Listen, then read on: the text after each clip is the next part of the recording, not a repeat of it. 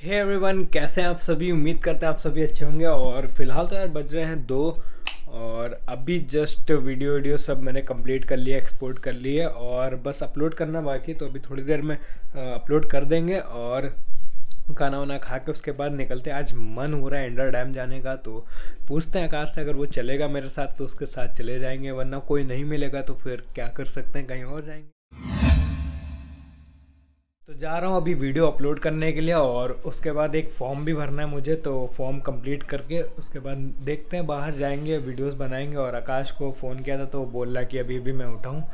तो यार ऑलरेडी 2:30 बज गया और 3-4 घंटे अपने पास वीडियो शूट करने के लिए बाहर। तो देखते हैं, बस अपना काम हो जाए उसके बाद कॉल करके उसको भी लेके चलते हैं।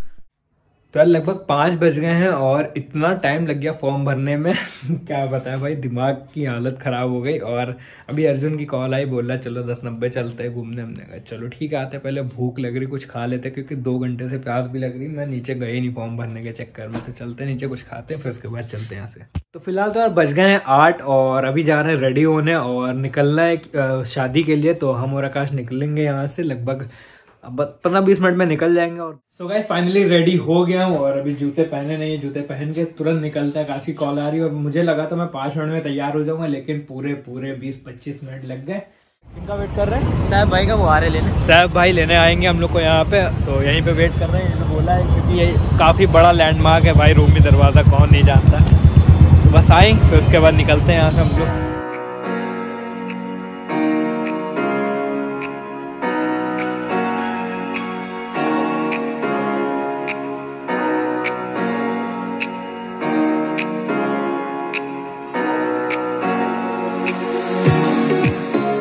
तो साहब भाई आए हम लोग को लेने के लिए और साहब भाई से मैंने बोला है भाई सबसे मतलब जहाँ से कम सन्नाटा, जहाँ पे ज़्यादा सन्नाटा उधर से लेके चलना, क्योंकि भाई कंजस्टेड एरिया बिल्कुल नहीं पसंद है। बिल्कुल भाई, जिधर से सन्नाटा होगा उधर से हम एकदम लेके चलेंगे हिमांशु भाई आपको। चलो आओ।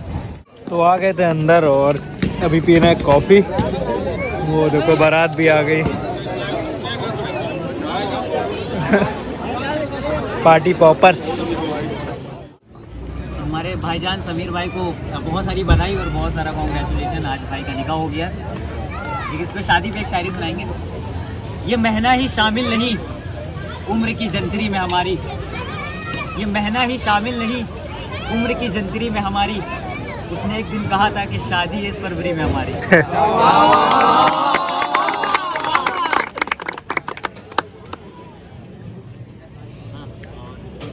क्या सुनाते हैं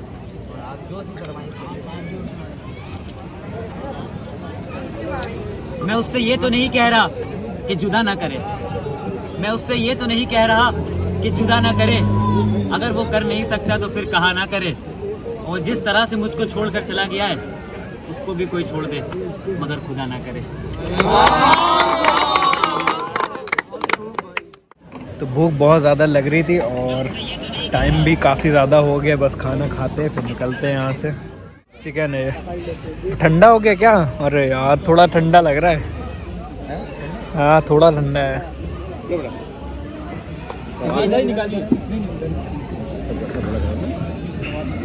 देखिए निकालिए, फिर गर्म होगा, निकालिए। निकाल कर आप लोग निकालिए। कभी कभी भी खाओ तो थोड़ा जल्दी खाओ, ठंडी में। आप गर्मी में खा लो लेट। ये क्या है?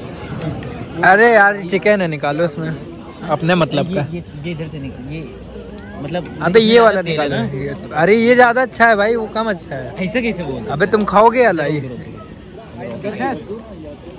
मैं बता रहे हैं ज्यादा अच्छा। रॉकी ये तो नहीं कह रहा कि जुदा ना करे। अगर वो कर नहीं सकता तो फिर कहा ना करे। वो वाली वीडियो याद आ गई, इट्स माई लाइफ इट्स ना। वो देखो सामने याद है ना? याद है वो जो हमने बनाई थी। तो आ गई है बिरयानी अपनी। मैंने ज़्यादा पीस लिए नहीं क्योंकि ऑलरेडी मेरे पास पीस पड़ा हुआ है, तो नहीं खाएंगे। बस बस बस। और अब आइए गरम गरम बिरयानी। मैंने पहले लेके गलती कर दी। नहीं भाई अभी पहले वाली ख़त्म कर ले।